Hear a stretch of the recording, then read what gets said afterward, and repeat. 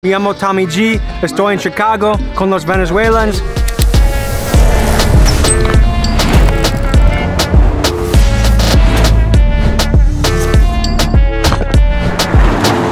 $63.20 University.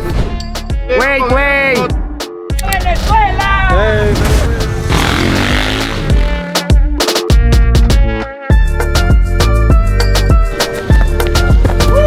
Here talking to people, getting their stories. Enjoy this journey.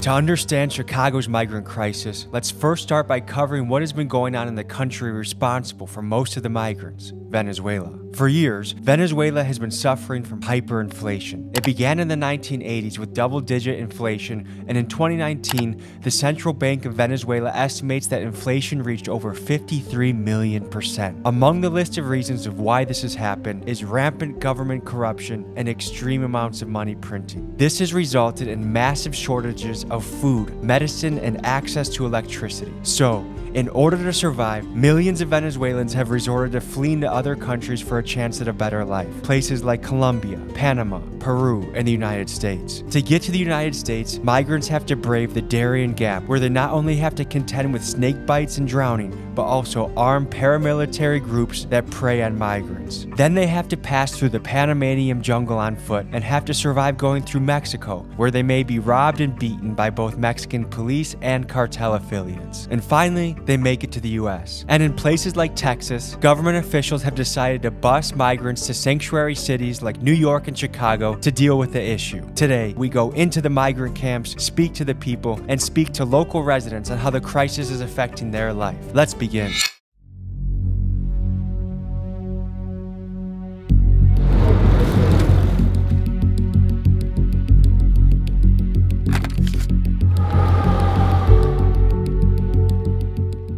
So we're downtown Chicago. This is the nice fancy area of the downtown, but hidden in plain sight is actually the hotel that's hosting the most migrants across the whole city. There are about 1,500 migrants in the Inn of Chicago, and that's going to be our first stop of the day to investigate this story and see what the hell is going on with this migrant crisis that's hitting the country. This is something that a lot of American cities are going to have to contend with. Chicago and New York are in emergency situations. Their budgets are going crazy. They're going to be heavily in debt because of this crisis. We're going to have to figure out how we want to operate as a country. More than 17,000 migrants are currently calling Chicago home and are being housed in places like the O'Hare Airport, police stations, universities, and other temporary shelters, which leads some Chicago residents to wonder why they aren't helping Chicago's homeless in the same way that they're helping Chicago's migrants. Also, just a side note, a migrant is a person that is here on temporary work. I don't even know if the word migrant is the appropriate term for these Venezuelan folks. ¿Y dónde eres? De Venezuela. Mucha de la gente que están aquí son de Venezuela, ¿sí? La mayoría, sí, señor. ¿Qué está ocurrido en Venezuela? La situación económica, para la familia no hay nada. ¿Fue difícil encontrar un trabajo en Venezuela? Muy difícil conseguir trabajo en Venezuela. ¿Qué fue tu trabajo antes de la crisis? Construcción. ¿Qué es tu experiencia en América ahora? Tengo un poco de haber llegado, pero es diferente a lo que uno está acostumbrado a ver, pues. ¿Cuántos días está en Estados Unidos? Tengo una semana apenas que llegué. ¿Qué quieres ser en tu futuro? Para poder estar aquí legalmente y conseguir un buen trabajo. Señor, ¿quieres compartir tu cuenta?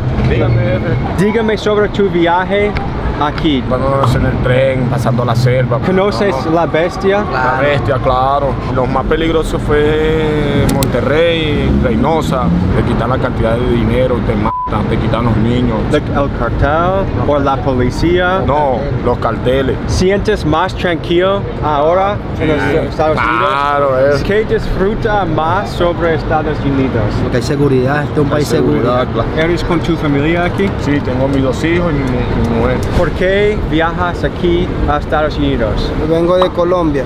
Colombia se está poniendo igual que Venezuela ya. No tenía trabajo, todo se está poniendo caro, no se consigue trabajo. ¿Haces la viaje a la bestia? Sí, claro. ¿Con tu hija? Con mi hija. 3 días viajando en la bestia con mi hija y 3 días en la selva del Darién. Con mi hija y mi otro hijo y mi señora. ¿Qué piensas sobre Estados Unidos? Aquí muy bien, gracias a Dios, todo bien.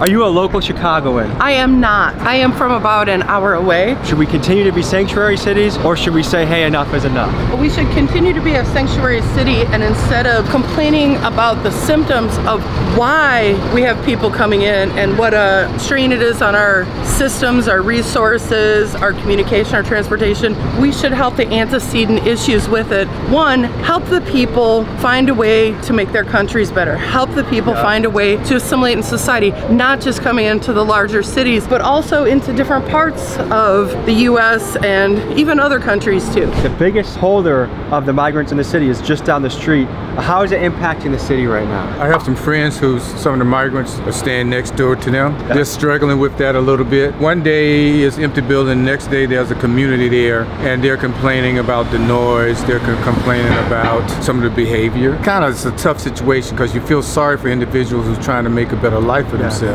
So it's like no one's fault, but then it's not a good situation for anybody. This country has a homeless issue. Now you can build tents and find places for people that wasn't here 2 weeks ago. What's this issue that you got homelessness in this country that you can't find money to do? It looks like they're putting them up in like the fancy hotels too. That's what I thought was kind of interesting. It's not like they're putting people in the Super 8 motel. Well, it's not premier. The location is, but it's like what's available. That was a hotel that's empty, so it's like, okay. I know that of the projected city budget, it's supposed to be over 500 million in deficit next year. A third of it's going to be because of the migrant issue. Do you think there's going to be more awareness or protest in Chicago? Because I see some communities that are fiercely against it. For them to just sit up here with this crap and we're supposed to listen to it. I'm the deputy mayor for Immigrant, Migrant, and Refugee Rights. These decisions need to be brought to the community. How can you come into a community and dump people in our community? This is not fair. It's going to destroy our business. It's going to destroy our hopes and dreams. Some communities that are fiercely for it. We should continue to be a sanctuary city. So guys, I think I misspoke. I looked up Chicago residents happy about the migrant shelter and could only find protest videos. So looks like no one actually in the city is happy about it. $500 million, that's a lot. Where was that before? Why is this migrant thing all of a sudden money is falling out of the tree? Obviously there's a crisis at the border. Governor Abbott is shipping about 40 or 50 people from Texas every single day. How do you feel about Governor Abbott doing that? It's sort of like, come on man, you know what I mean? But then you say, okay, well, I want you to feel the pain that I'm feeling, right? I understand that, but it seems like that he's trying to make it difficult for you versus turn into a more political statement to show you up versus trying to really be helpful. Do you think Chicago should continue to be a sanctuary city, I should say? I think it has to be. I run the Chicago Marathon every year and we talk about, oh, you run through all these different ethnic neighborhoods. So one minute we're saying we're this big international city, and then you can't be a big international city and not be welcoming.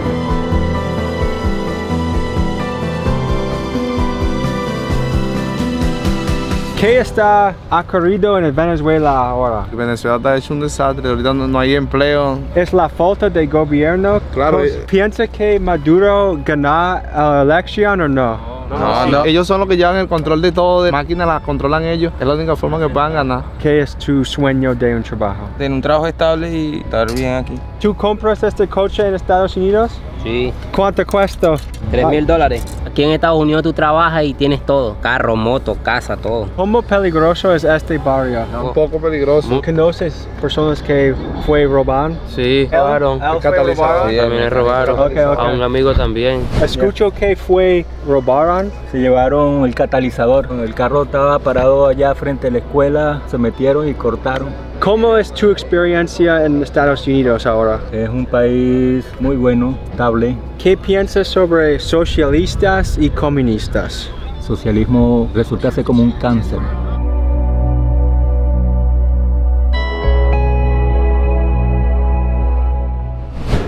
Hola. We can't be in here? Oh, I thought some of the guys invited us in, I don't know. Chicago is really cutting down on access here. I get it. Me gusta tu Jordans. ¿Cuántas semanas está aquí en Estados Unidos? 1 year, 3 months. ¿Qué es tu experiencia en Estados Unidos? Una experiencia buena. Hay algunas personas que están enojados. Ellos dicen, hey, hay personas sin casa que están americanos, veterans de guerreros que no reciben dinero o casas, y ellos ven hombres de Venezuela reciben cuartos y más y ellos están enojados. ¿Qué piensas sobre esto? Solo se ve aquí lo superficial, pero por dentro no saben cómo es por dentro. En un cuarto vemos 30, 20 personas, ¿no? Y una camilla pequeña.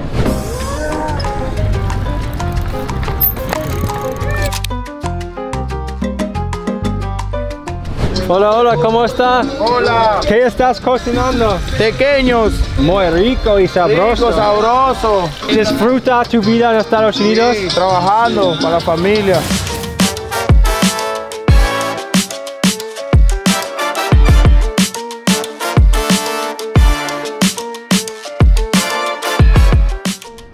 Muchas gracias por la comida, muy sabroso.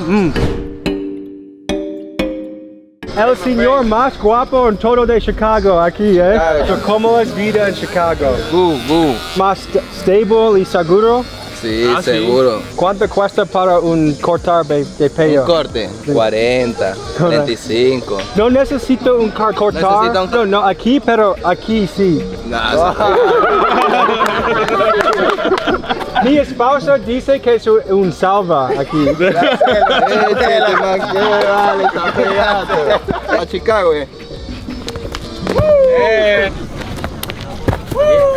Para la película, puedes mudar tu booty como esto. ¿Conoces twerk? Twerking, yes, but no. ¿Eres un cocinera? Sí. Para vivir aquí, ¿cuántos dólares por día necesita? 20 la hora, sería bueno. Tiene un buen día, okay? Guys, this has been very interesting to see. I mean, these people are making the best of their situation. They're making do. They're cooking in the park, they're building community, and they're doing the best they can. So you can't really fault the Venezuelans. We would do the same exact thing in their shoes. And literally everyone we've talked to, all they want to do is be able to work. That's all anyone ever said. No one said, I want a Lamborghini, I want a mansion. Let's continue this journey. Well, Chicago welcomed me. How much is this ticket gonna be? $75 ticket. Eso lo paga YouTube.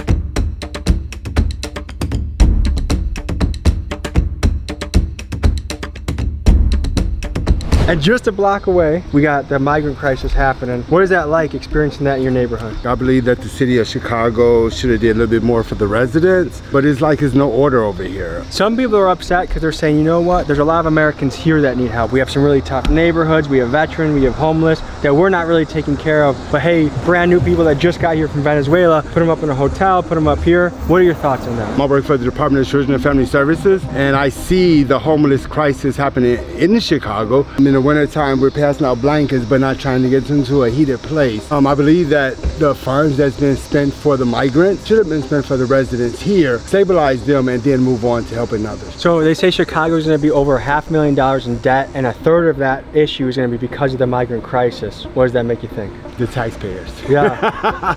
One thing, I didn't support Trump, but I did support he wasn't bringing over Moors to the United States of America. Should Chicago remain a sanctuary city? I think that we should remain a sanctuary city under certain terms and laws, but not just busing 15,000 people over a day or no place to put them. How has the Venezuelan crisis impacted your life? They're right over there. There's hundreds of them. How has that impacted? Anybody come into your house and say "F with you" in your skin? Is that what they're doing? I'm right here. It's cool if you knew me, right? Yeah. But you don't know me. Yeah, right? yeah, yeah. So it's kind of awkward, yeah. Do you think Chicago should still be a sanctuary city? Oh, it always is a sanctuary city. Do you want more people to come in? They ain't got a problem them coming. It's you staying without you paying. When you see the Chicago government handing out tons of money, hundreds of millions of dollars to the migrants, but then we have our homeless, we have our tough neighborhoods, we have our veterans, what does that make you feel? Where the money going? Just down the street, there's hundreds of migrants. Across the city, there's thousands of migrants. How has it impacted your life as a Chicago resident? It hasn't affected me though.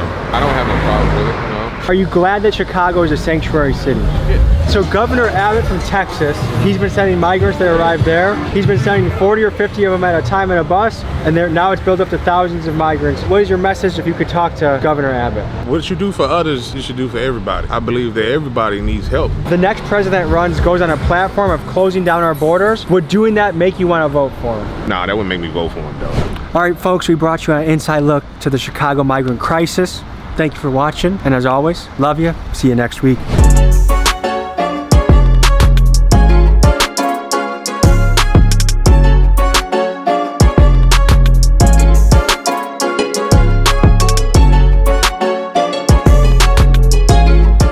Folks, hope you enjoyed this episode.